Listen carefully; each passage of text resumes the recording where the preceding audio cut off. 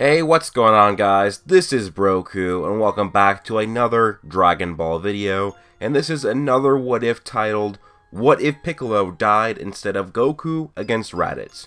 Shout out to Dominator50 on my Discord for suggesting this what if. If you are interested in giving me your own suggestions, then join my Discord and suggest away. My Discord will be linked in the description if you want to do that. Also, guys, before we get into this what if, please do leave a like and subscribe, and also turn on notifications if you want to know every single time I upload a video. Also, if you're interested in other anime like My Hero Academia, Black Clover, and One Punch Man, then check out my other channel, Goku no Hero. It will be linked in the description. So in the Saiyan saga, it became a huge deal that Goku finally died. Goku was finally dead. He has been finally killed despite surviving all the way through Dragon Ball, and he was actually killed by Piccolo, technically, but it was because of Raditz. Now this really changed the game here for the entire series. Goku got to train with a god in King Kai, and Piccolo got to train Gohan to grow up and be a fighter. Now if the roles were reversed, it would be quite different. Would Piccolo be able to train with King Kai or this early in the game? Would Goku be enough to train Gohan and morph him into more of a man?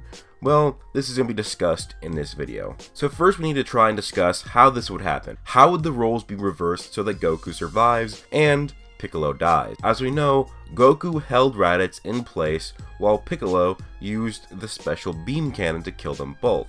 And Goku doesn't really have a relative attack that is nearly as strong, but he does have something similar, the Kamehameha. It could only get to a power level in like the 900s, not enough to kill Raditz with a single attack, but maybe if he used a few, he could get it. So let's just say for some reason or another, Piccolo is the one getting Raditz in a headlock. Goku does a Kamehameha, it pierces Raditz's armor, but stops at his chest. Goku does another this time, wounding Raditz's chest, and he's bleeding. And finally a third Kamehameha that blows through Raditz's chest, ripping open his chest, and going right through his back as well, and Piccolo. With Piccolo and Raditz dead, Kami's dead as well, and the Dragon Balls are done for also. Of course, there's also the whole Raditz talking to them, saying, oh, 2 Saiyans more powerful than me are going to be coming, they heard everything, going to revive with the Dragon Balls, blah blah blah blah blah, although they couldn't because the Dragon Balls are gone. With Kami dead, there actually is no way for him to recommend King Yemma for Piccolo to go to train at King Kai's. But wait, there actually is. See,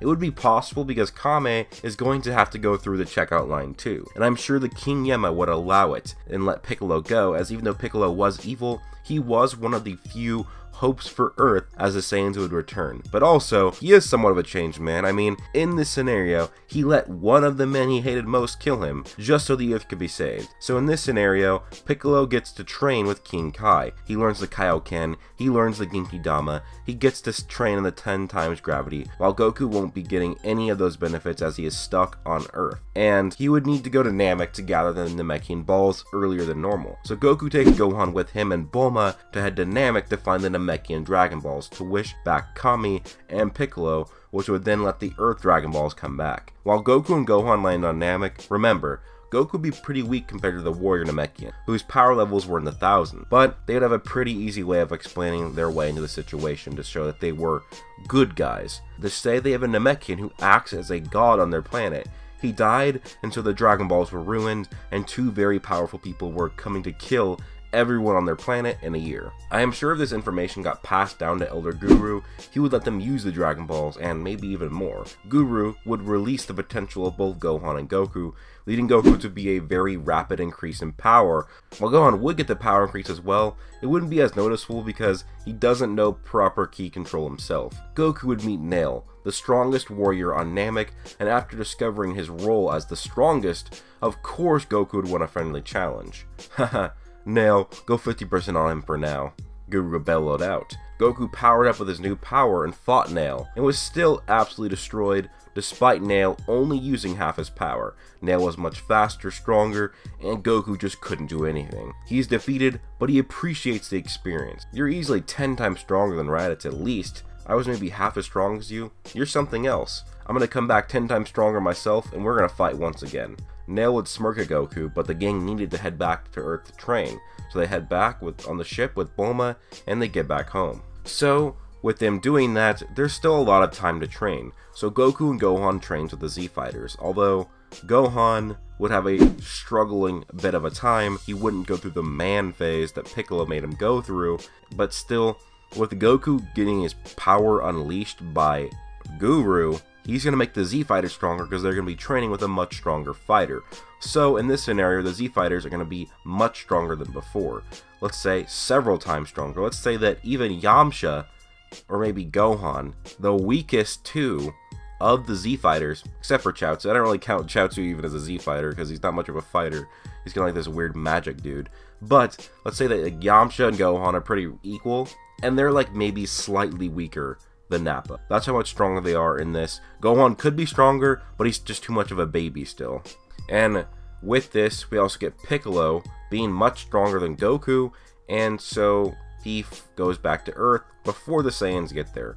This is what I have here. That Goku's technically stronger than Piccolo, and like their base forms or whatever, but he can do Kaioken. Piccolo can do Kaioken and the Genki Dama now. Goku can't. So even though Goku is stronger, Piccolo could just do a Kaioken times 2 alone, and he'd be far stronger than Goku. When Nappa and Vegeta arrive, everybody's suppressed, and so they still release the Cybermen, but they're easily defeated. Any single one of these Z Fighters could take on all the Cybermen by themselves and just effortlessly win. And of course, in this scenario, Yamcha would not die to a Cyberman because, like I said, he's around Nappa level. And again, nobody dies against Nappa because there's 2 people who are slightly weaker and several other people who are far stronger.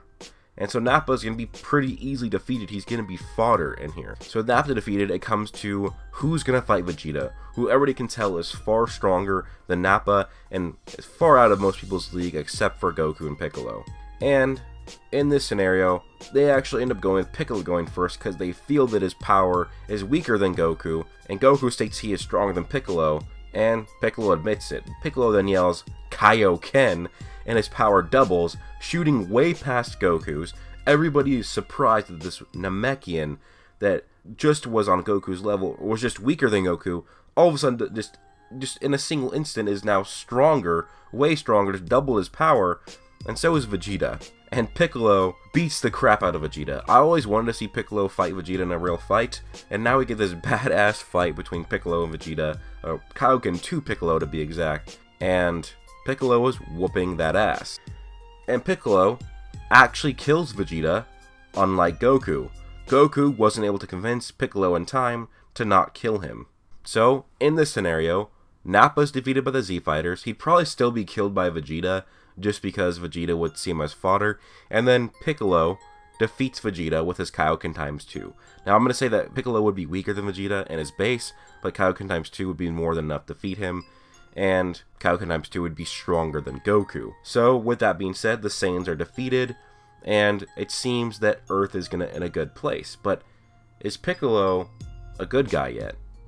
I'm going to say he's in the middle, he's more neutral, but he still wants to kill Goku. And not that he kills Goku yet, but he's still planning on it, he's still training on it, and while he could kill Goku now with Kaioken, it is Piccolo's goal to be able to defeat Goku without Kaioken. And so everybody goes off to train, and we see Namek, the peaceful Namekians going throughout their day, and then the Frieza army lands on Namek. They go through, they kill the Namekian warriors, they kill Namekians' children, they kill Namekian entire villages, they find Guru, and they end up discovering that where the Dragon Balls are, but they can't use them because they were just used. They turn to stone, and they're not ready yet, they have to recharge. Eventually they get the information from a kid who saw the incidents of Goku, Gohan, and Bulma on Namek, and the kid told Frieza that they're heading back to Earth to use their Dragon Balls. So Frieza now knows that there are another set of Dragon Balls, and they are on Earth, so Frieza gets his army, gathers them up, and they head their happy way to Earth, so that Frieza can use the Earth Dragon Balls to wish for immortality.